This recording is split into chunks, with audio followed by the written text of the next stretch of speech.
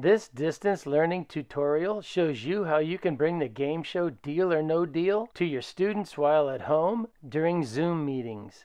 With the opportunity for contestants to win big prizes, Deal or No Deal can be very exciting. This online version offers a 7 out of 26 chance to win a prize of $100,000 or more. Of course, it's not real money unless you're a contestant on the TV show. The focus of this tutorial is on averaging the cash value of all the remaining cases and comparing that value to the banker's offers. Students may practice using this strategy of averaging to help them determine between good offers and bad offers. Let's see how it pans out for me. I chose to hold on to case number 17.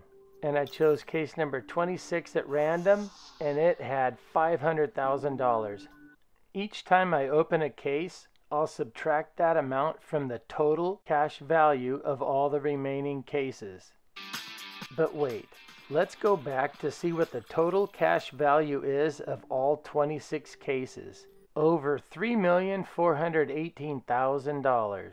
Throughout this tutorial, I keep track of this average in the upper left-hand corner. I didn't get off to a very good start, losing $500,000 right away. And then, in my second case, I lost $750,000. It really doesn't matter the order that you choose these cases, but what does matter is that you subtract that amount from the total and come up with the new average. This way, you'll be prepared to determine whether or not the banker has offered you a good deal or not.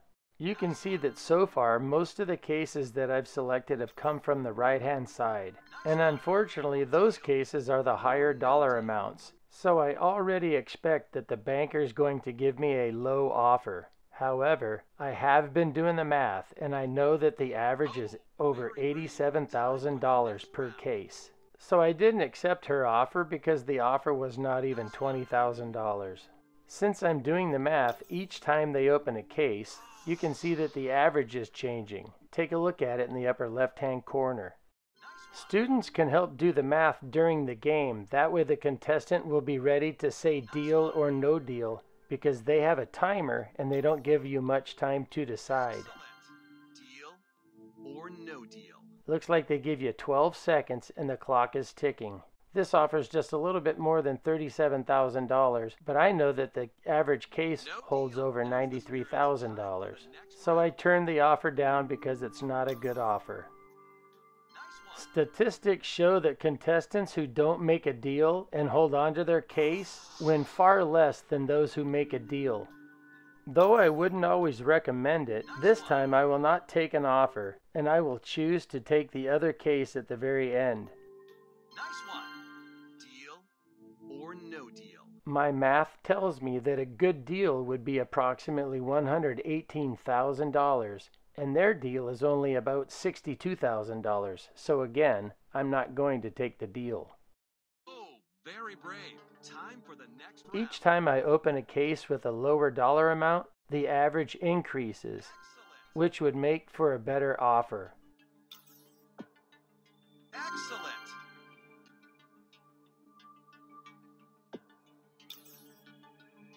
Nice one. Deal or no deal.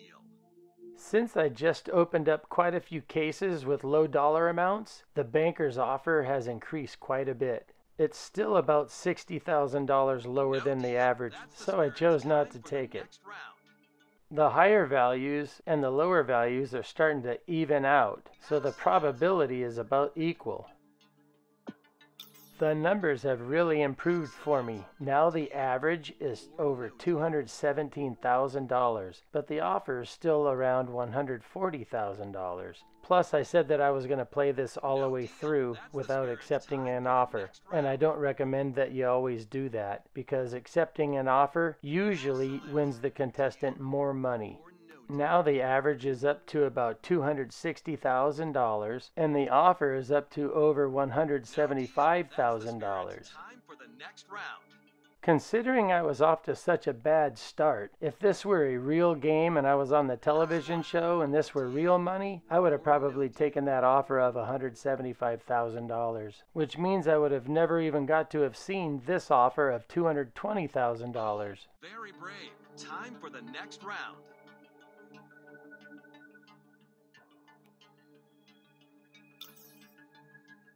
Nice one. Now the average is up to over $430,000 and the banker's offer is over $287,000.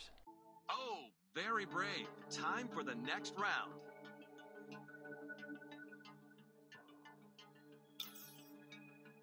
Excellent. Deal or no deal? Now the average is over $500,000 and the banker's offer is over $300,000. I would likely take this deal because I would hate to walk out of here with less than $1,000.